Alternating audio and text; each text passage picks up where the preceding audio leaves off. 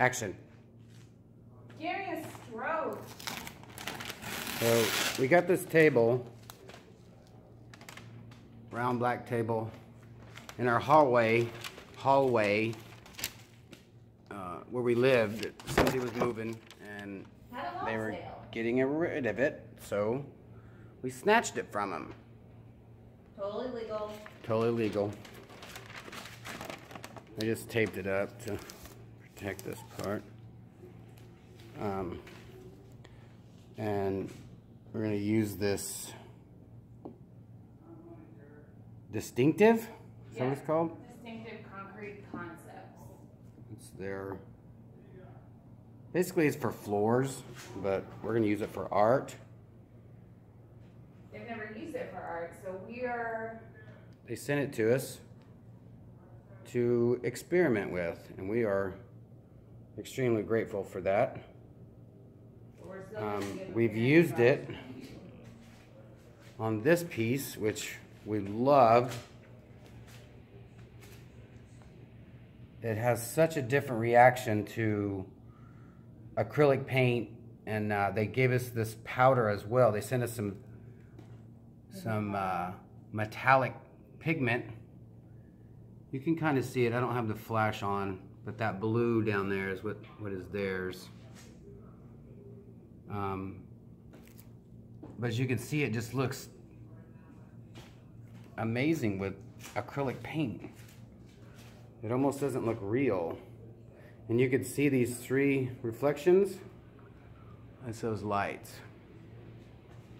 And you can see, except for where we put glitter, that's right there. It's bumpy. But everywhere else, super smooth.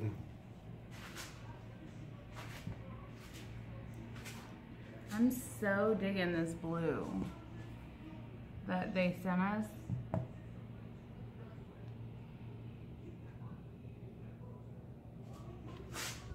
So we're gonna do that to this. And now I know what I wanna do. I wanna do the splash one. No? Because it's super thin. You'll see the video. The video, it'll be, where's it at? It'll be right here. Doink, doink, doink. Of the making of that piece that we just showed you. All right, you guys, begin. So to start out, we're gonna have to sand it down because it's super slippery. Very slippery. And we don't know what's on this. So there could be other stuff on here. Bodily fluids, ketchup, gum, wax. Just kidding. I got the look. This is just precautionary measure. No, this is 220. The grid's 220. Are you gonna go over it with a 400 as well? No, I don't need to. That would just smooth it back out, probably. Gotcha. So sanding it is going to create a tooth for the resin to adhere to. If you use a bonding primer and don't have sandpaper, then you'll probably be fine. But this just ensures that the resin won't peel up. We like to be extra thorough, especially when it's for something that someone's going to put in their home, something that we sell to somebody. And this will be for sale, kids. This is for fun. And for sale. Well, it's really bad weather here, and we're supposed to be doing that. Did you show them the weather? I haven't. Working on this piece. We're supposed to be doing what? We're supposed to be doing? We're supposed to be doing the white and gold club counters. We have it all primed and everything, ready to go. But it is absolutely crappy outside. It is 33 degrees. As you can see, we have our place, the heat kicking because resin. So the condensation is so real. It's real. That's It's really real, people. We're gonna do another coat on this. This is that Maui. I don't know if you can see. It is not as beautiful as in person. You need to turn your that flash on. Did fun stuff. So after you sand it down, wipe it off with, we use a 91% isopropyl alcohol. You can just get it at CVS, it's like $4 for a bottle, or you can buy it in bulk. It doesn't take much. You just want to make sure you get the dust off, as well as remove, I don't know, any sticky that may have been on there, the alcohol will take with it. So when you sand and when you use alcohol, wear gloves, because the sandpaper will eat your fingertips up. I learned that the hard way the other day. And the alcohol will dry your skin out lots. Are you doing paint selection? What are you working with? What you got? Oh, that's the same. Yeah. Love that. We're gonna get some inks. Oh yeah, I want to use the ink. Which ink? I want to use like a deep blue. There we go. Deep bright. This is blue aqua.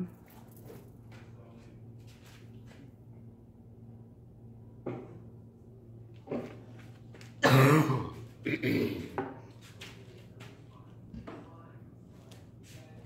want to use that? Yes, I want to use Maui. We can mix Maui into paint, right? Or you just want to mix it into resin? Yeah, I think that color you just pulled will do what the other one did.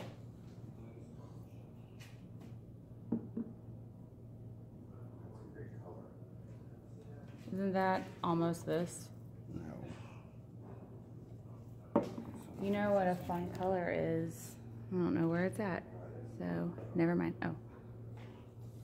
Look at that. I wonder if this would color shift in the paint. I mean, in resin. It may be too thin of a resin for this kind of paint, actually. Here's half the resin that we're using. We bought out every store in our area. I think we bought out like 4 stores.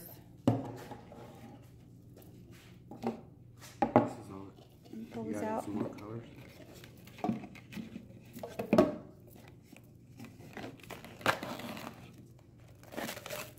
It still works with that stuff too. That's fun. Leave a stick in there, pressed against the edge. I went over this in a pro tip, but if you do that, it takes everything out.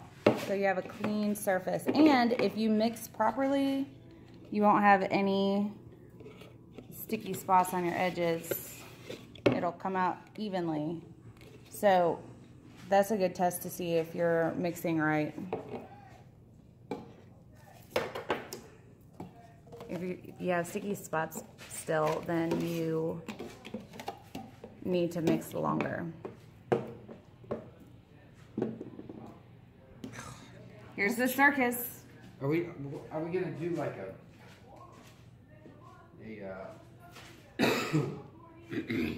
I almost feel like that's too many. Are we gonna do lines? Are we gonna do craziness? I feel like that's too many. I don't know. If you want to make a storm, then You do them in the color. Well, you like metallics, I thought. So that's metallic. take this one away. So now you have only two metallics, 1 ink, and 3 craft paints. Okay. Well. Okay. And a spray paint. Tell them about the tip. Well, we've been taping stuff off. Like people tape stuff off, they'll tape from the top down and tape it off and then put their cover paper over that so that whatever drips, it covers.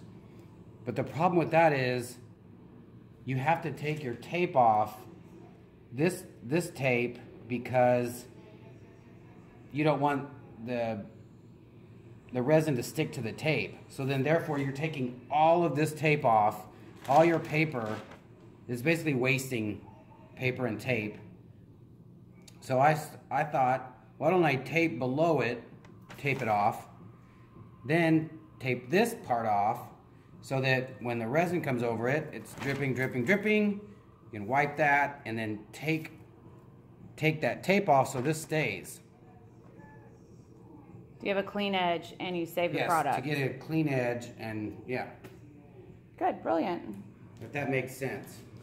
I'm sure it does. Cliff notes. You want to tape your edges, obviously, because that would be a long drip. And I don't want to put all that resin over there. So to protect your edge, you have to tape it off, obviously. And then 2 hours in, after you've done the top of it, you're going to want to take this off so that it leaves a clean edge and you're not going to sand it, and the tape will come off easiest and it'll melt into itself. But you don't want to take it all off in case you want to do a top coat so you're not wasting your product. Mask this first and then do this part so you can take that off and save the rest. I don't think they explained that right. We did, and you're brilliant. Also, he folds his tape so that he knows where it's at. Gives it a little tab to hold on to so you can find it and pull it off easier.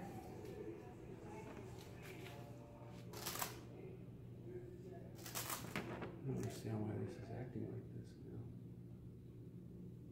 Because I'm going below it.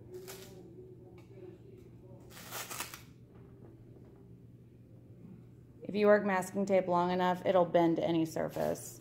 Because I didn't know masking tape stretches. No, not a lot. Here, don't get false information. But you told me it bends. There's some that bend that you do patterns with. Not like... I thought that's why we work it into creases and stuff. Fail. Action. No, and it's zoomed in, so you're... Double fail. Action. You sure you're good? I hope so. Alright, so we pour this into here. Pour part B into part A. Part B.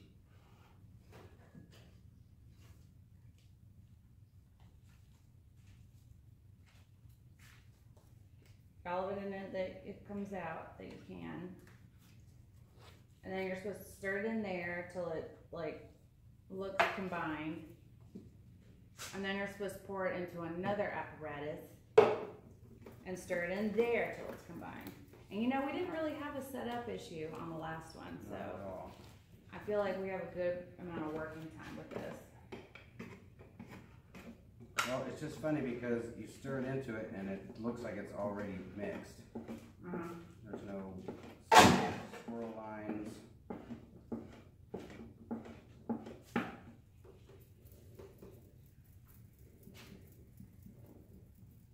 They sent us this floor primer too.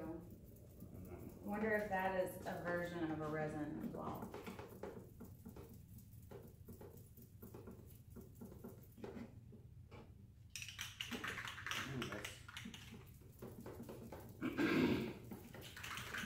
Did you set a timer? It's 30 minutes? Well, See, I love seeing that. that's low end. Once it's 30 minutes, should I set it for 45?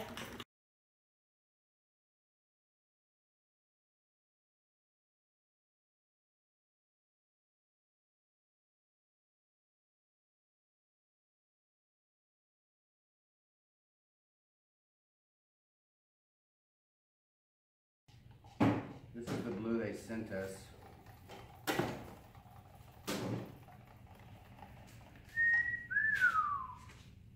don't know if you can see that, if it focuses or not. Hold on.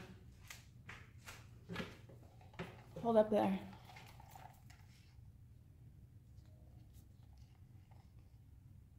Look at that, dudes. Dudes. All the dudes. He's a dude. She's a dude. Nobody that watches our channel will remember Good Burger. If you do, comment below. Chinchilla can. No. No, ma'am.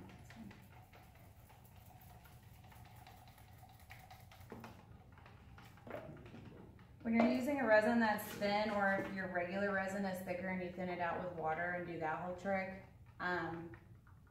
make sure you mix your pigments in really well, because it's no fun picking out chunks of paint. I'm sorry, putting what? When you have a thinner resin, you have to mix your pigments in. Water. Mm-hmm. This is this one, or did you use this one already?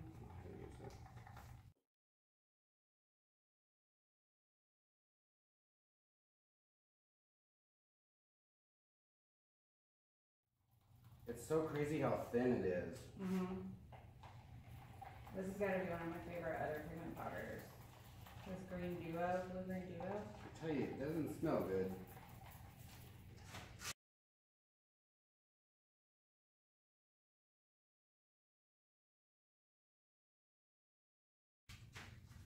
So laying down a layer of clear just allows your colored pigments to flow more easily, because it'll kind of feel like it's sticking to the table if you don't have it, just a thin base down.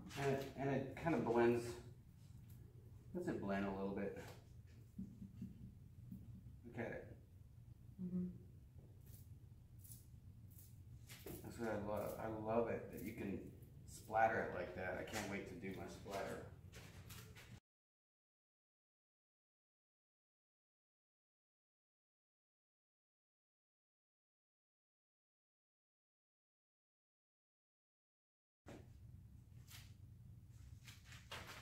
What is that one? Blue, just straight blue. Oh, I didn't tell the people the colors.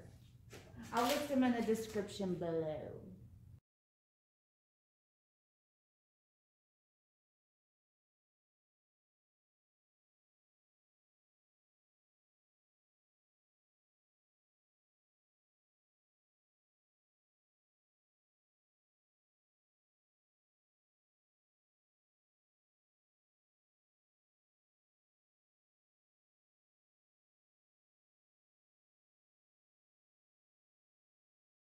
I just like how like light over dark look.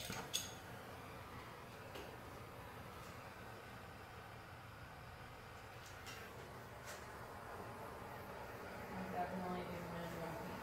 It's all flowing at you right now. I think it's a little bit uneven. It's not. I put the level on it. And it's not uneven? No.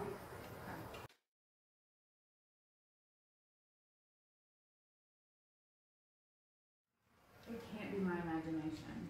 Is it? What? Walking towards you? There's nothing on the floor over here. Well, I don't know how, because I put the level on it. Okay. Unless you want to. If it's gonna flow, it's gonna. This is awesome. I want all of it to go over the whole edge. I don't want any of it.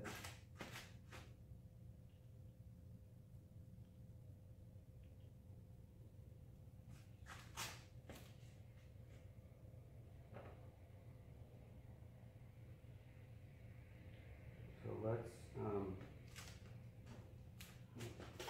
Maybe you just blew it more. That, it's you know what I mean? definitely moving.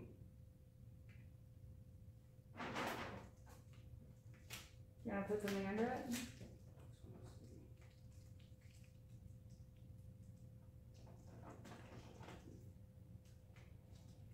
It is moving, look at that.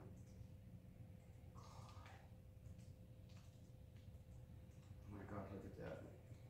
Beautiful. Do you want me to add any heat to it, or are you good with? I think I want to, This is beautiful. I think I want to tilt it like Okay. Other, like, all directions. I gotta hold it. Do you want to heat and tilt it or just regular? Just look at it all moving. That's kind of a good thing about this resin is it's so thin already that it doesn't take much. Mm-mm.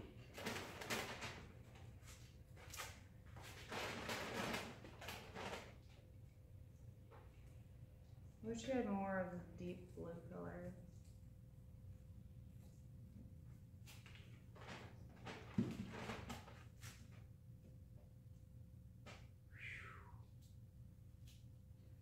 Beautiful piece, B.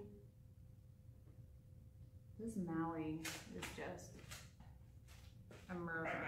Fucking resin on my fucking shoe. Here's this blue. I don't want to mess up your design.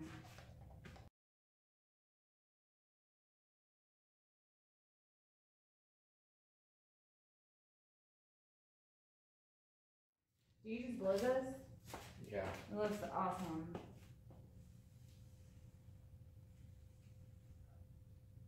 That's the table.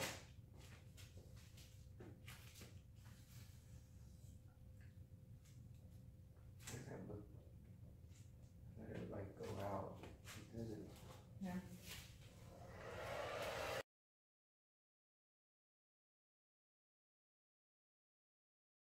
Pick it up and we're gonna rotate it.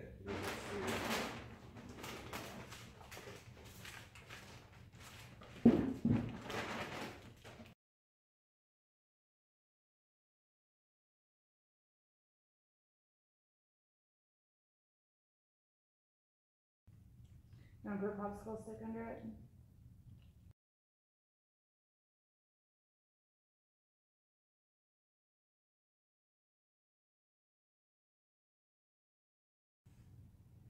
This stuff stays.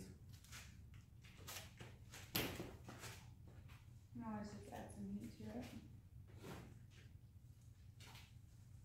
No, I mean it stays liquid. Oh yeah, I'll check some.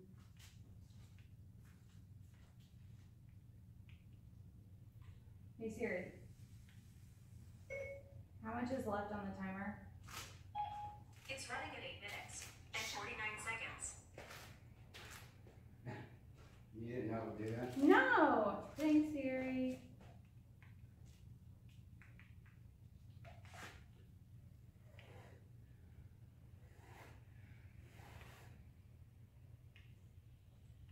It's fine. It looks like a planet.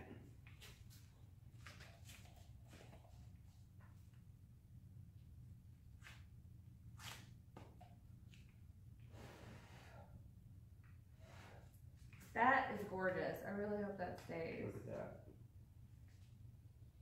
We got so much paint left. I know. What are we gonna do with it?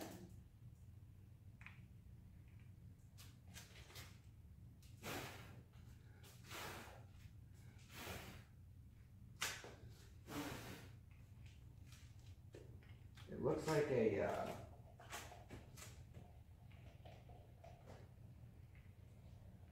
Is it too much for this 20 by 20?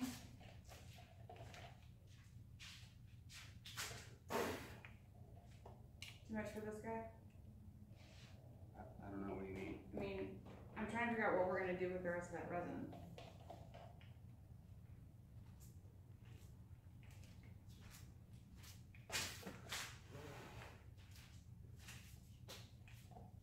Maybe we could top coat this Lazy Susan. So it's got holes in it. Top coat with what? The rest, are you gonna put all the rest of it on this? Because if so, that's fine. No, I don't know what I'm gonna do with it. I mean, you can. I'm just trying to think ahead to what we're gonna do. There's so much of this blue. You just add this? Yeah. I like it.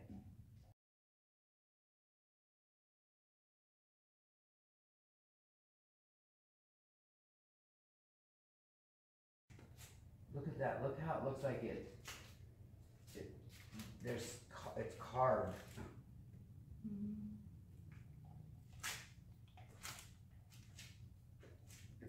it's starting to blend. Maybe how it did on that other one.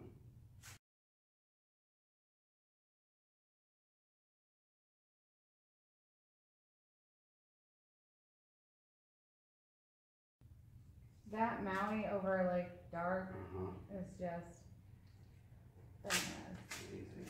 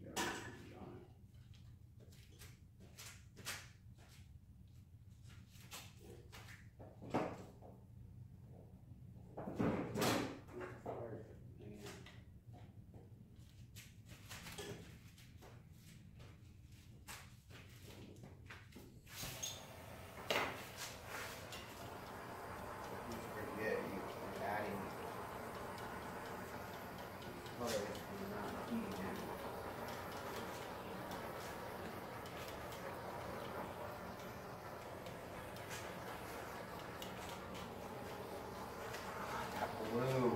Maui? Yes. Now I wish we would just use dark blue and white. It still looks fucking amazing.